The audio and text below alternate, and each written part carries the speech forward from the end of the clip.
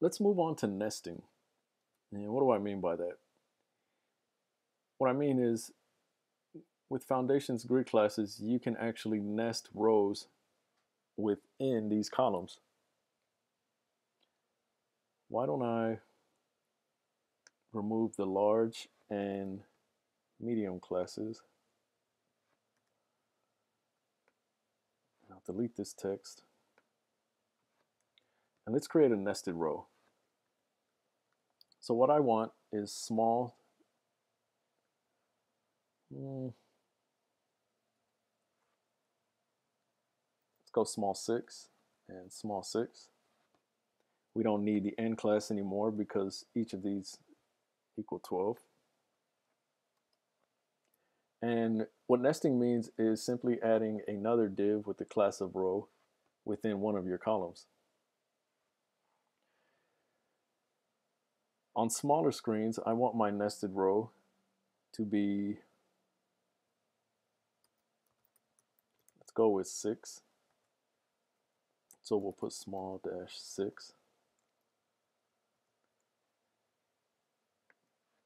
And put nested 6 here. And let's put nested 6 on the other one as well.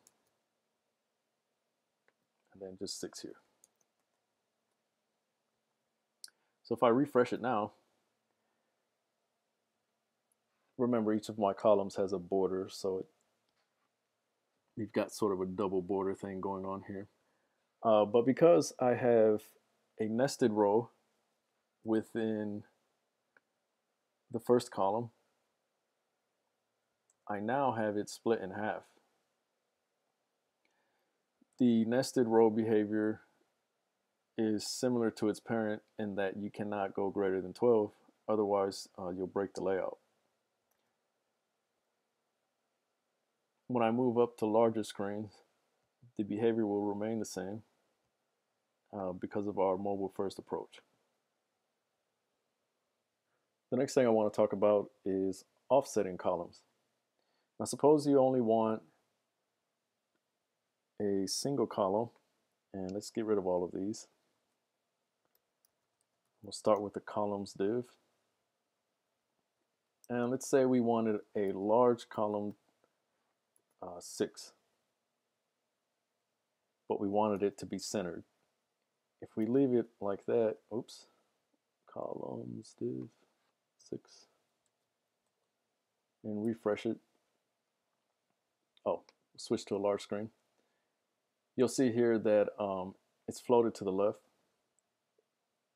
If we wanted to, we could offset this, and we would do that by typing large dash offset dash number of columns that you want to offset it by. Now keep in mind,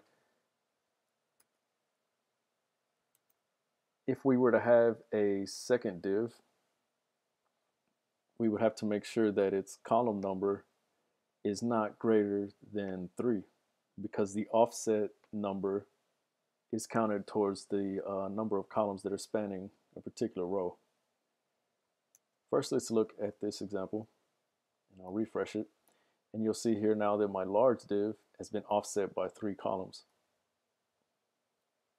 If I wanted a second div, and I'll remove the offset, and we'll make it 3. Change this one to 3. You'll see here that my content is still offset by 3 columns. If this second div goes larger than 3, it'll break my layout. So remember that the offset number is added into the equation here. We're talking about a row of 12 columns. Let's go ahead and delete this. And let's see what happens when we go to smaller screens. On a medium-sized screen, because we started out with the large class, the offset will be ignored because our large is set as an offset, and our large dash 6 will become full width on smaller screens.